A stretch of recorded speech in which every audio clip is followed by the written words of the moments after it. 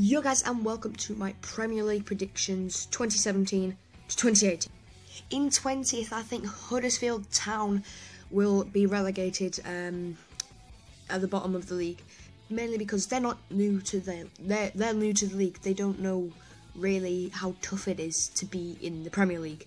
So based on that fact, I really think that then they won't do as well as maybe another club as Newcastle, as they've been promoted and they're quite used to the league and how it runs and how every other club is and everything that's good about the league. So they're basically used to it. Whereas Huddersfield are not, so that's why they are 20th. Now, for the similar reason, Brighton are 19th. I only put them above Huddersfield because they were the ones that finished above Huddersfield in the Championship. So yeah, that's Brighton's position, mainly because they're not used to the league either. Now in 18th, I've actually got Burnley. They did all right last season. Managed to stay up, which is great. Good job, Sean Dyche. I don't know how the bloody hell I'm supposed to say it, but still. 18th because I don't think they'll do that well this year. I mean, the top player is Joey Barton. Like, you don't want to be in a position where your top player is Joey Barton. That's just animal cruelty and child abuse to every Burnley fan that's out there, or every Premier League fan for having Joey Barton on the pitch. So for that reason only, it's going to be Burnley at number 18. Now for number 17, Swansea City, which is an interesting one.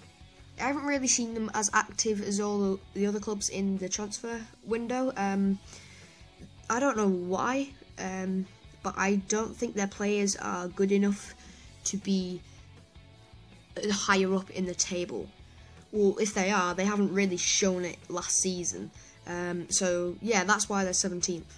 16th, we have Newcastle, not new to the league, but they've just got promoted. Yeah, they did really well last season in the Championship. I don't think they'll fail again to go relegated again. They'll know the league pretty well. They'll know Swansea a lot because they're round the same area in the table. So yeah, Newcastle at 16th. 15th, we have Stoke City. Now, I really think Stoke have made a loss with Jonathan Walters and Marko Arnautovic. Is it Marko Arnautovic? I don't know. But to me, those were the two best players that Stoke had. And yeah, without them, I don't think they'll do as well as last season. 14th is West Brom, and I don't think West Brom can't be relegated. I mean, they've got Tony Pulis as their manager, absolute legend. So yeah, I think their players are quite solid. Not as solid as they could be, but they're quite solid. So yeah, West Brom at 14th, which is good. 13th, we have Bournemouth, which they have just surprised me a lot. I mean, one year they were in League 2, and now they're in the Premier League, finishing 9th. Last season was amazing for them. 9th is an amazing finish for Bournemouth, a club at their standard anyway. The manager has done really well, and I think they've got some really good signings with Jermaine Defoe. So yeah, and at 12th, Watford. Now, they didn't have a great season last season compared to their first season that they had in the Premier League. But I've put them higher up just because I think they still have it in them. I think they're still a good team that could finish quite that high. I mean, if Bournemouth can finish 9th, why can't Watford finish 12th? I mean, really. I do highly rate Watford. 11th is Leicester City. Yeah, they're not gonna do as well as they did 2 years ago when they won. Riyad Mahrez might be going. Yeah, so I think Jamie Vardy's the only one that needs to save them, that's there to save them, and he better have a party for them to be 11th. Southampton are 10th, and I don't know why I've put them so low, but I just think that their best player is Virgil van Dijk, and so many teams have been after him. Like, Klopp has been tapping him up for so long now. He's probably going to sign him on deadline day so they can't get another centre-back. So yeah, I think that they won't finish as high. Virgil van Dijk's probably going to go. Because he's not gonna not stay at Southampton, which is a second-rate club. So yeah, Good luck, Southampton, without your best defender. Ninth is Everton, just because of the loss of Lukaku.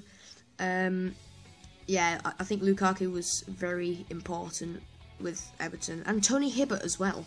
Tony Hibbert was a very important part in Everton. I think they'll have 2 massive holes. That sounded wrong. Shit, fuck no. 8th is Crystal Palace. Don't get me wrong, Crystal Palace are just a bit below Southampton usually in the table. But Crystal Palace I've put 8th because I think they'll maintain that position. They always play great against Liverpool. They always get good results. It's always a high scoring match. And I feel that Crystal Palace will do that with pretty much every good top club in the Premier League this year. So yeah, 8th is Crystal Palace. West Ham are 7th, and they have had some just amazing signings. Javier Hernandez, who I think is a great signing and fits West Ham. He just fits West Ham. Also, Joe Hart. He has gone to West Ham, hasn't he? I hope he has. Then you've got Pablo Zabaleta as well, which I think amazing. I think he still suits Man City, but West Ham is a bit of a downgrade for him. But I think he'll perform really great at West Ham. So yeah, 7th is West Ham, which I think they'll do actually really well in the season. 6th is Arsenal. Sorry, any Arsenal fans, but I don't think your team will do that well this year. I mean, they've had a great signing of Lacazette, which I think was the only thing that will make them actually be 6th. I'm pretty sure Sanchez is going to leave the club because I don't think he'll stay at Arsenal. And I think there are much better teams that deserve higher finish than 6th. So yeah, Arsenal are 6th. Manchester City are 5th because, yeah, I don't really... They've got some good defenders now in Kyle Walker and Mendy. But I don't think Aguero will do that much this year as he did a few years back. Don't get me wrong, I think that they're definitely a great club. But I don't think Pep Guardiola has the Man City touch that Pellegrini and Mancini had. So, next is my top 4, and this has been the hardest year to decide my top 4. It's laggy. Oh no. But this has been my hardest year, the hardest year to decide my top 4. Here we go, I'm sorry if I offend anyone. Tottenham Hotspur are 4th mainly because of Kyle Walker. I mean, he was a massive part of the team, and now he's gone. I don't think that they're going to spend that money on any other right back that as good as Kyle Walker. So yeah, I'm sorry, Tottenham fans. I'm sorry, Tottenham. But you're 4th this year, in my opinion. 3rd is Manchester United because of Romelu Lukaku. I mean, he's an amazing player. He's played for my 2 rivals, but I still think he's an amazing player. I'm not that biased, even though what's coming up. I mean, none of the other players really did it for Man U last year, so I don't think they'll do it for him this year. I think Lukaku's going to be the best one for them this year. 2nd is Liverpool.